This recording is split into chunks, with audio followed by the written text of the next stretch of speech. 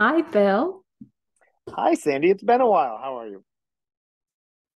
I- Why are you laughing?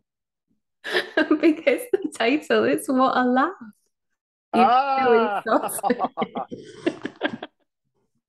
wait. Is this just a show where you just laugh at me? Is that what's Well, gonna there's go? lots of things about laughing therapy, isn't there? We could we True. could laugh ourselves silly or we could laugh ourselves well. Do you ever hear the stuff where it says that even if you're not finding something funny, just the act of forcing yourself to laugh makes you feel better? Well, I remember this actually a period in my life when I was very, very, very unhappy. And I would force myself to smile in the mirror. And it did make me feel it did make me feel better Better than Prozac. alongside making me feel like I was totally mad. It did actually have a very positive impact on how how I was feeling. Anyway, this evening's title, What a Laugh, a conversation with Bill Wadman. That's you. That's me. And we haven't spoken for I think 5 weeks or even 6 weeks. Far A too long. long time. So what a laugh. Here we go.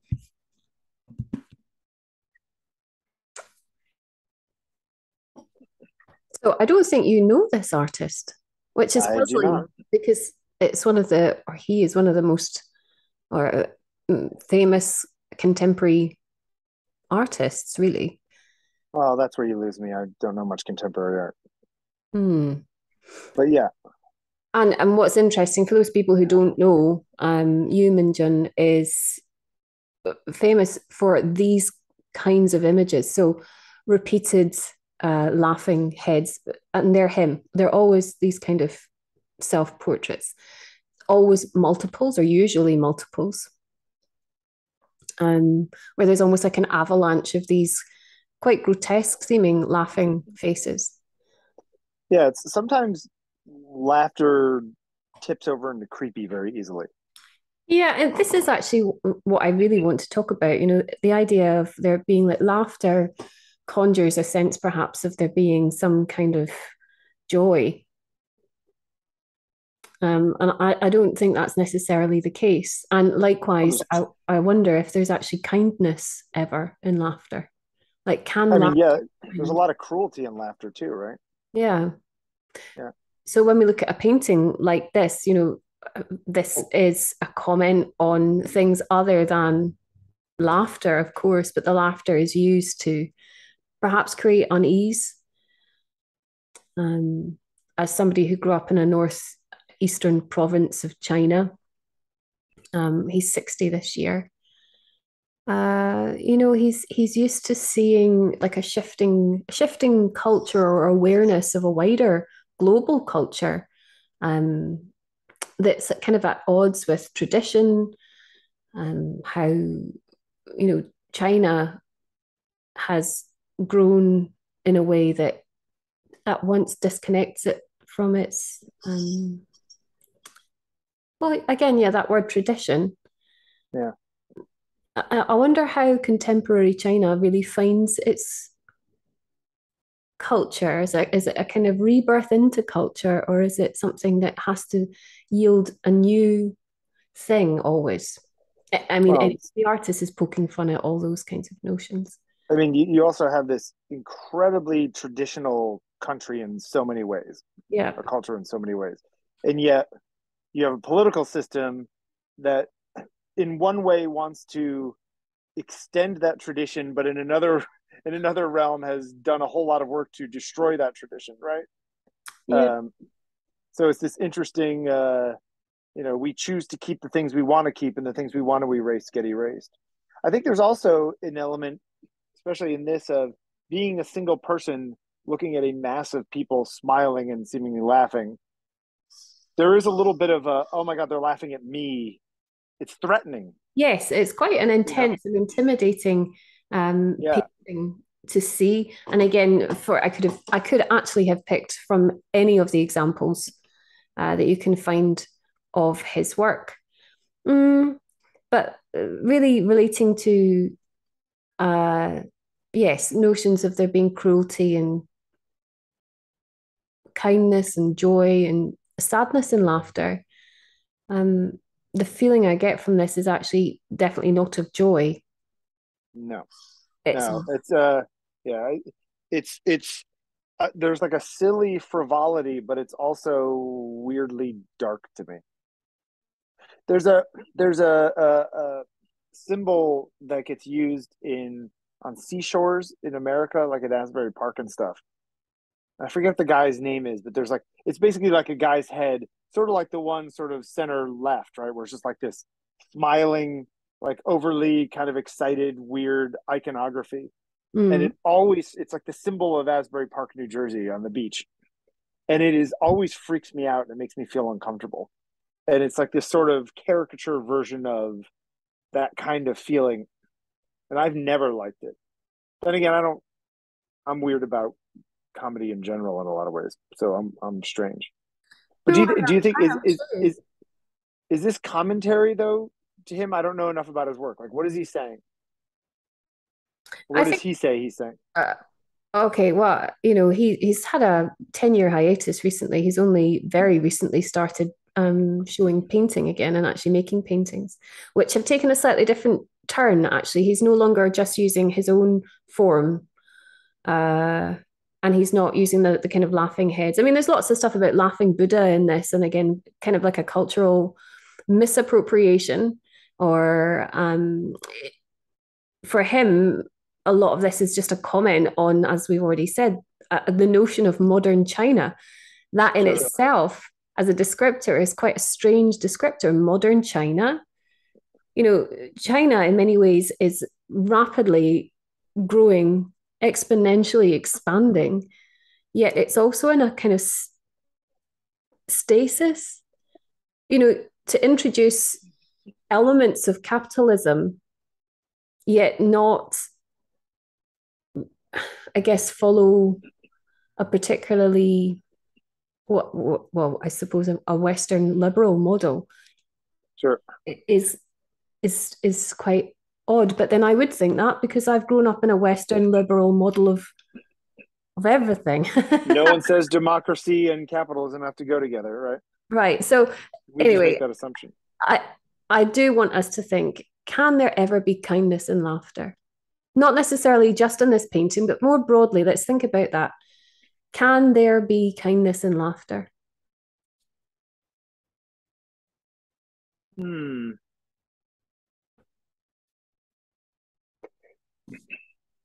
I, I would say yes, but I think the thing that gets laughed at has to be Look at what you're pretty saying there, simplistic. Bill. Can you laugh at something in kindness? Yeah, well, I mean, there's always the butt of the joke, right?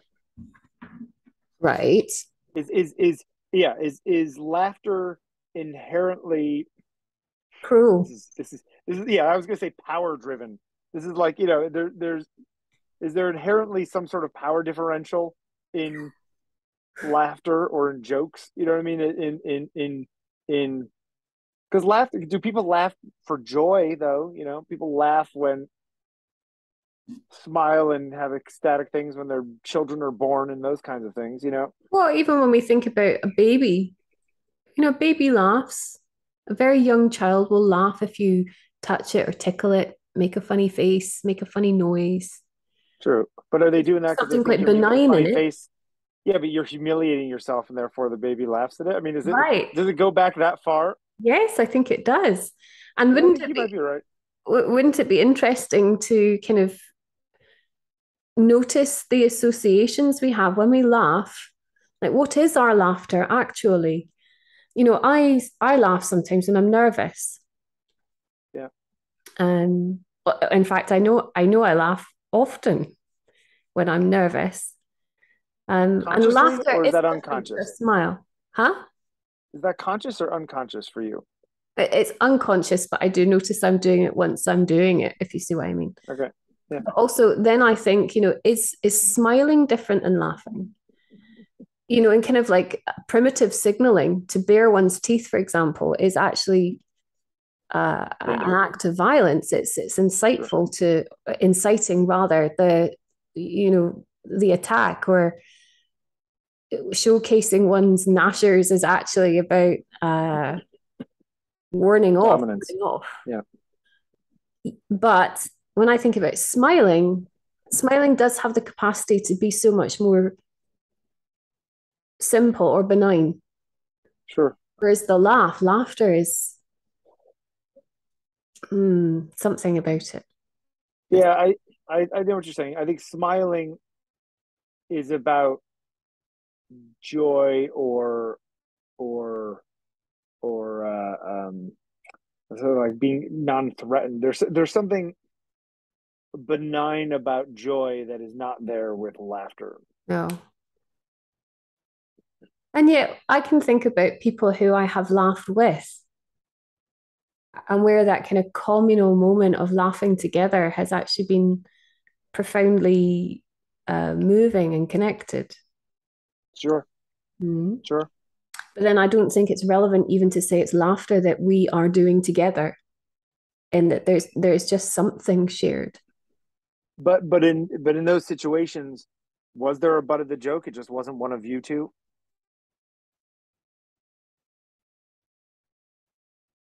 Mm, yeah, then we're back into a dangerous thing, aren't we?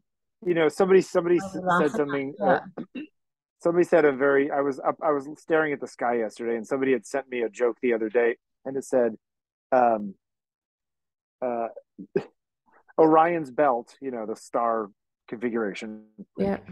uh, is a waste of space. WAIST." And then underneath it said, "Bad joke, only 3 stars." So it was a. So it Right. was like, so there was like, but like, and I laughed at that because I like dad jokes. But secondarily, I look at that kind of thing and I think, who's harmed by that joke? You know what I mean? It made me laugh. There was laughter involved, Yeah. but it's just because it's silly. You know what I mean? I don't know. It's just it's a good question. It's a very good question. Do you think that your subconscious laughing when you're uncomfortable is a way to make other people feel comfortable in a way that you're not? Like, I know I'm uncomfortable, but I'm going to do this so that maybe you become more comfortable and therefore I will become more comfortable. You know what I mean? I wonder where your brain is going with that line of reasoning. Hmm.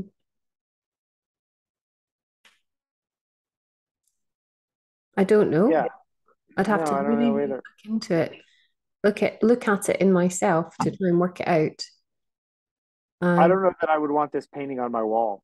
no, I definitely wouldn't. I find this actually quite horrifying. I really don't like Yeah, this. me too. Yeah. Anyway, in That's terms creepy. of how art does deal with humor, actually, there's lots of paintings that take themselves terribly seriously. True. Um, but then there's also lots of work that, you know, could we say that any great art, or is there any great art that actually has humor in it? Yeah. Uh, I do mean, you you you could talk ever about kind of the yeah, more caricature type work. Um, especially like the weird Middle Ages stuff where like artists put themselves in their paintings being idiots or whatever, those kinds of things. yeah, I mean, playfulness is often Yes, exactly. associated, That's definitely there. right? So that is there. Depictions of laughter, though, in fine art history are kind of few and far between. Do you think because of the people who are paying for them, or maybe it's more difficult to paint a model who's trying to smile because it's it's smiling is a transitory thing. Laughter is transitory. You know what I Yes. mean? And so I wonder, that the sense that one might capture a laugh, the laughing cavalier, have not included, is he really laughing? I mean, if I want to see a painting of someone in a giant belly shuddering laugh, I'm not really not going to see it. Yeah. Anyway, this is an image that I thought is fascinating in terms of how humans perceive laughter and then how other things interpret what laughter is. So this is not a man-made image. Oh, it's like a AI DALL-E kind of thing. Yeah, it's actually it's not DALL-E, it's Midjourney. Okay. And I'm just trying to find the name of the person. It was an article in a kind of online magazine that was explaining how through kind of periods of mental illness there was this notion that what would AI make of descriptions of like catharsis or like Sure. words that have got quite can be transmutable easily.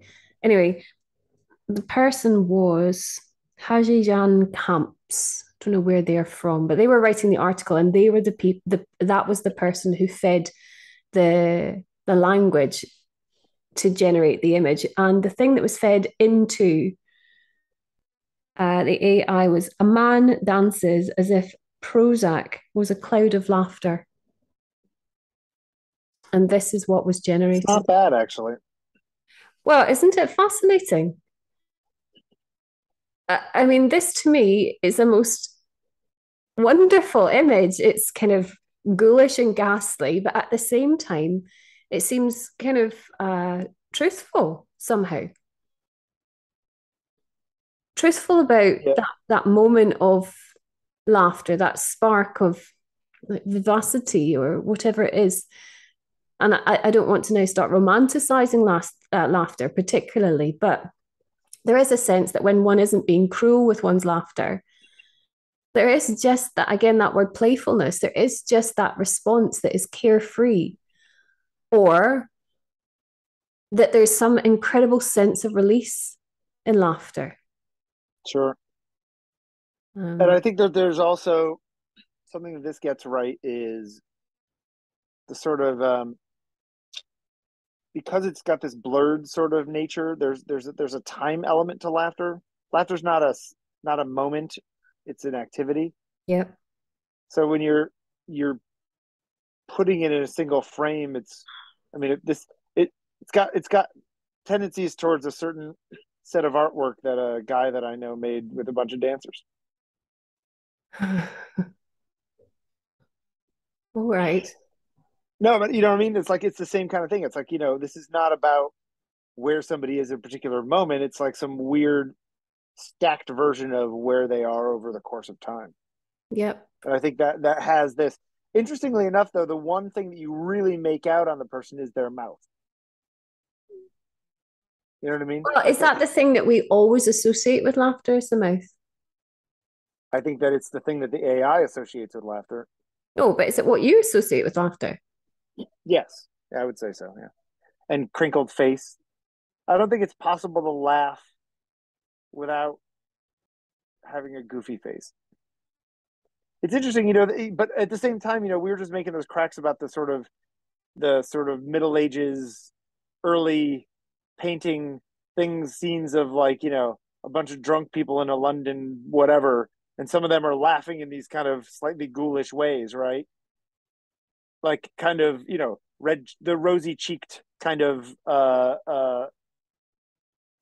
paintings of people, not Middle Ages, more like early Renaissance stuff of like, people with the rosy cheeks laughing because they drank too much or whatever. This actually has a little bit of that sort of feel too, especially just the guy's face. The guy. It's like a painting. It's really good. Oh, you're saying that it's not a guy? I'm saying that it's AI that was not given any notion of gender.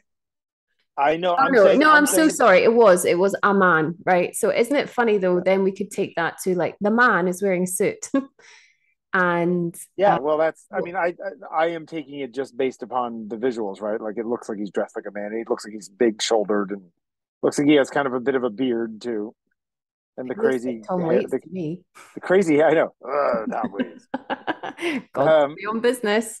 Um, um, But you're right. You know, it's funny. A friend of mine put up a bunch of stuff recently where he took a bunch of design work he had done and he tried to describe it and then he stuck that into one of these AI things and then it came out with something and he compared what he had made to what it had made Mm. and he was just like, "Look at this crap that it's made," and he was just like, "Oh, got a lot of work to go." And I was just thinking, okay, the real test is if you gave that same description to a bunch of other human designers to see Mm. how close they would come. Because my guess is that this thing is actually not that bad. And so I guess my point is that this actually isn't that bad. But It's Bill, surprisingly it good. does again still kind of bring up this question like, what is laughter? You know, the AI thinks it knows what laughter looks like, right? Is laughter an uncomfortable expression of joy?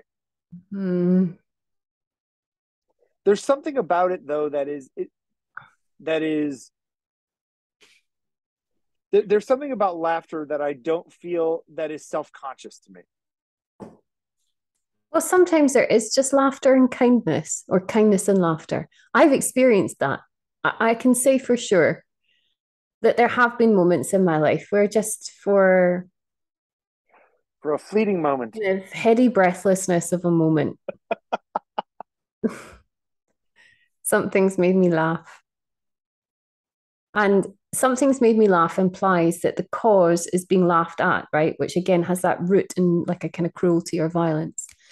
But Yeah. actually, laughter happens in sweetness too. Yeah. It does. There's also I find that there's an intimacy to laughter too. Sometimes, yeah. Yeah. Like a inside joke kind of thing, even if it's just the two of you alone. Yeah. Like we're having this experience no one else is having and no one will ever have. But And here we are you laughing know, about it. there's this, and it is intimacy. And thinking about those times when I've shared laughter that hasn't been cruel in some way, at some deep Yeah. level. And also, you know, maybe has still been a little nervous, but has kind of embodied momentarily that playful sweetness of love, something loving. Sure. It's very rare. It does happen. It does happen. That's like having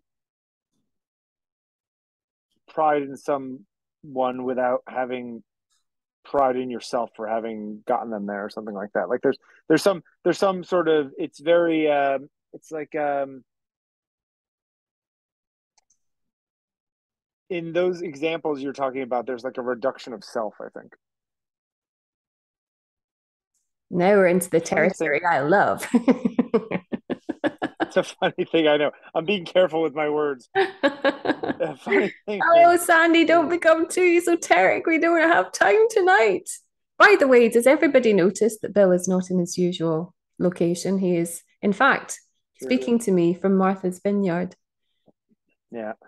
which is much fun. BBC reports from Martha's Vineyard where airplanes. See, I'm Hold on. laughing, but I'm laughing at you. Um, See, that's exactly my point. Anyway, quote from George Orwell, I thought was an interesting quote. A thing is funny when, in some way that is not actually offensive or frightening, it upsets the established order. Every joke is a tiny revolution. This is, I mean, I have, even in comedy nowadays, there's, lots of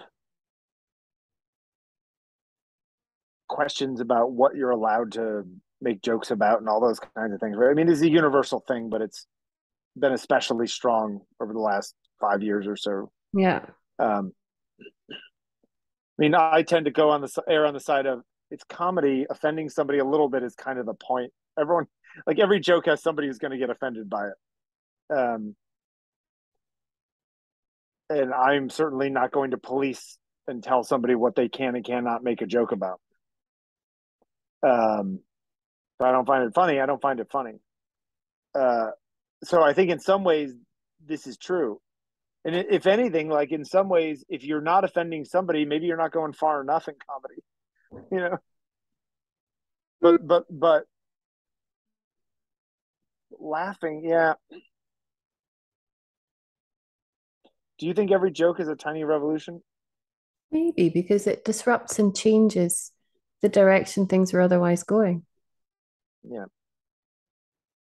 You Even know, in conversation. we know that all the time, don't we? That people Yep. interject with something to break a flow. And Hmm. very often that's laughter or humor in some way. We know that we use laughter to diffuse otherwise tense situations, which is strange because actually the laughter itself can be quite tension filled, Yep. can't it? Anyway, we're going to finish with Rousseau, not because The Dream is necessarily a hilarious painting, but because actually I was really, it's a meditation on how much Rousseau was ridiculed in his lifetime. By people who thought it looked like children's books.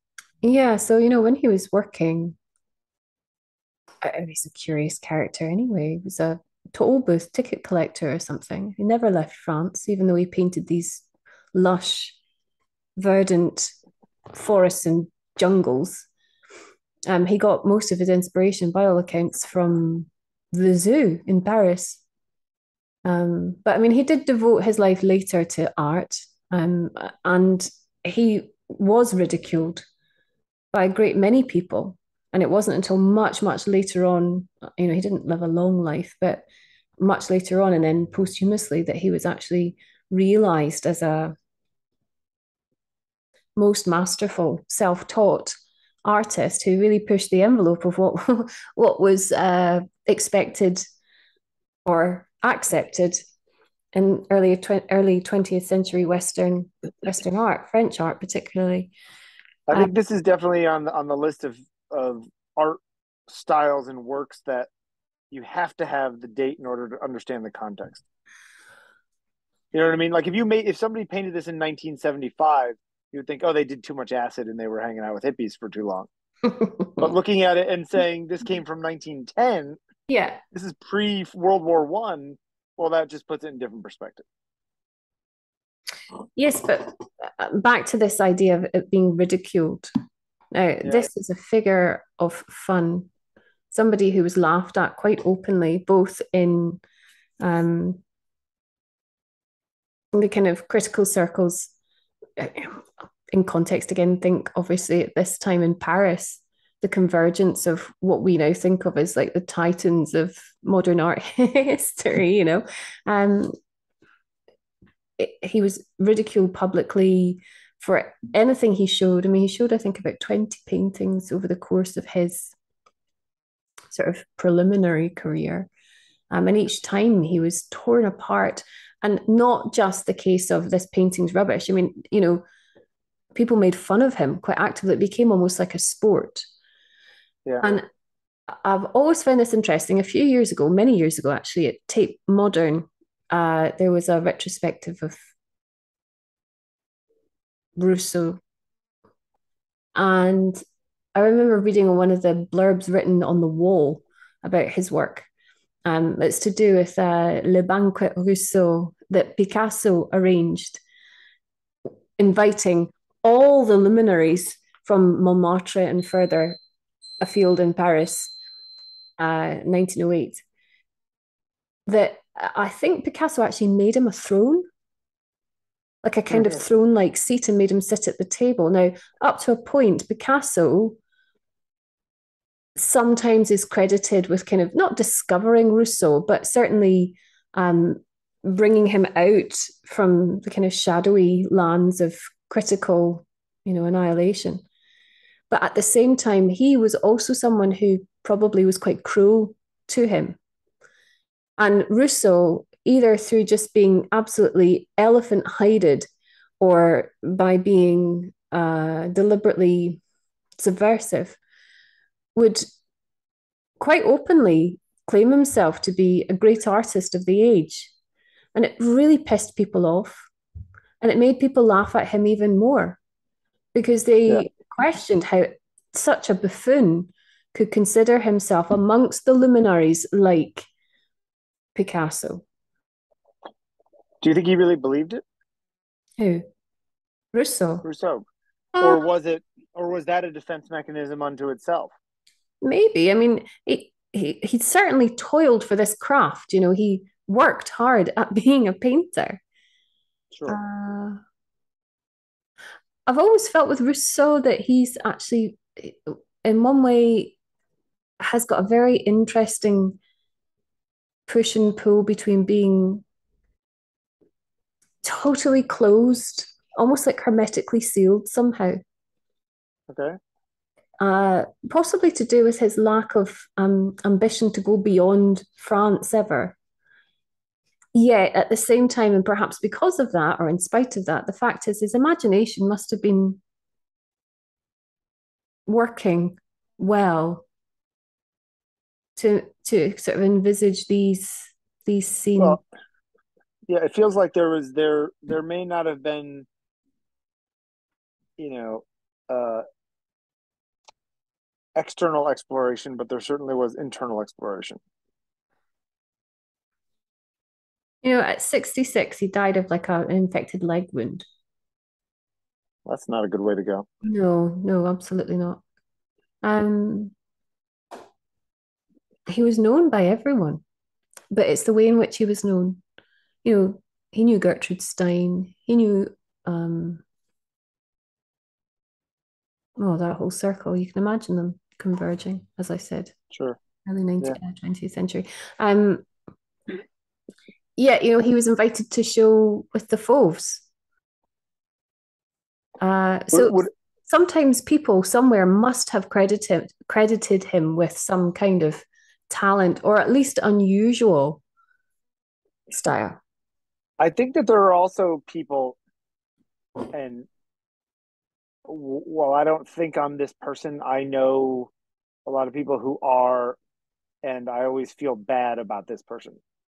But I always think that there's somebody in a group that ends up, even though they're part of the group, end up being the butt of the joke a lot. Does that make sense? Mm. Where it's like, in some ways, we keep you around because you're the one we can all take pot shots at.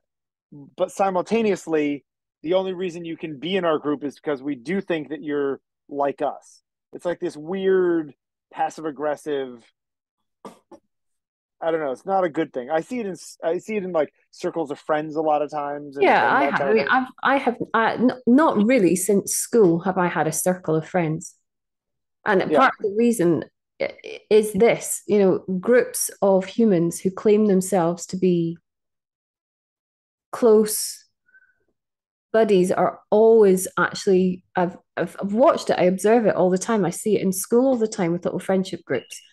There is always this toxic element.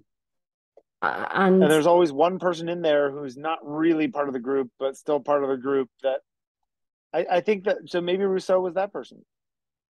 yes, I think so. I Do think you think? Do you care if people laugh at you? Do you think it's possible to not care if people laugh at you? Oh, I don't know. I mean, it's an interesting thing because, obviously all day long I'm standing up in front of groups of people. Yeah, kids are Uh, laughing at you all the time, probably. yeah, they are. You just have to accept it. There'll be something about me invariably every day. Even this week, actually, we're not long back at school after the summer break.